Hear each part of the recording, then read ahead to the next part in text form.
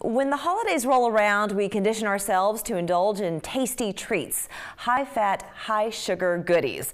But as we watch the scales tipping in a scary direction, we know we need to get our health back on track. Here to share how we can detox from the spoils of the season is Dr. Susan Pierce Thompson. She is also founder of Bright Line Eating and the author of the new book, Resume. It's great to have you.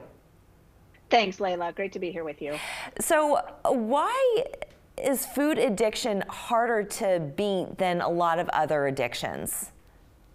Yeah, it's an interesting question, Layla. I had personal experience with this. I was actually a drug addict in my teenage years, and I mean a serious drug addict, crystal meth, crack cocaine, dropped out of high school, resorted to prostitution. I got clean and sober when I was 20, and my addiction hopscotched over to food. I was obese by my mid-20s, and I found food harder to kick even than crack cocaine. That led me to get my PhD trying to understand what was going on with my brain. And here we are. The cravings are so strong that you can't ignore them. You know, so Yeah. for a lot of people who don't have a food addiction, they can easily say, oh, you know, I'm not going to eat that thing or whatever it is that is kind of their vice.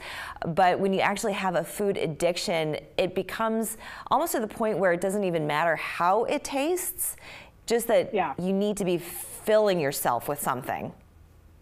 It's so true. And what you just said is really important, Layla. Not everyone has a brain that's susceptible to food addiction. A lot of people get off scot-free and they can have one cookie and leave it alone. They can get back on track in January, you know, shed the couple of pounds that they put on over the holidays, no problem. But for some of us, it truly is an addiction. And it's hardest because it's socially pressured to eat, right? No one's pressuring me now to smoke crack anymore, right? And I could drive to work without being triggered to shoot heroin or to smoke cigarettes. But just a simple thing like a drive to work is littered with cues to eat addictive foods, billboards and road signs and you know, the branding labels and logos of all the stores and shops and restaurants. You can't even check out at the grocery store or even the hardware store without being triggered to eat candy bars. So it's really everywhere and it's pushed on us, right? I say no thank you to champagne at New Year's Eve and people are so respectful. I say, oh, no, thank you, I don't drink. And they trip over themselves to get me some seltzer water to drink instead for the toast. But if you try to say, no, thank you, I don't eat sugar, on Thanksgiving, just watch how people react to you saying that you don't eat sugar. So food addiction is not understood and it's not respected in our society. And yet 3/4 of us are overweight or obese. And the number just keeps climbing. And, you know, more people are going to die of their food addiction than anything else, frankly. And what is it about sugar that is so tied to our mental state, though? And I've noticed this myself, is that when I have too much sugar, a lot of people talk about having sugar highs. I have quite the opposite. The way I react to having sugar, it actually depletes my energy. And you do feel kind of in a depressed state. So what is tied to, what ties those two things together? Yes, the sugar blues, they're very, very real. Sugar, like alcohol, is a depressant. And research shows that the more sugar you eat, the more likely you are to have both depression and anxiety. And the converse is also true. The more fruits and vegetables you eat, up to 7 servings a day, the happier you are. And in fact, research shows that that happens even just the next day. Eating a lot of vegetables today predicts a happy day tomorrow. So it's an immediate effect. Interesting, interesting. And for someone who is trying to kick the habit of sugar, where should they begin? Because a lot of times, of course, we're coming up on a new year. It's the time when we make resolutions.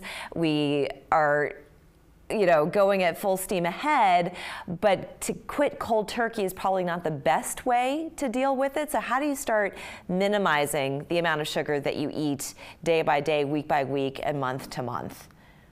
Well, it's interesting.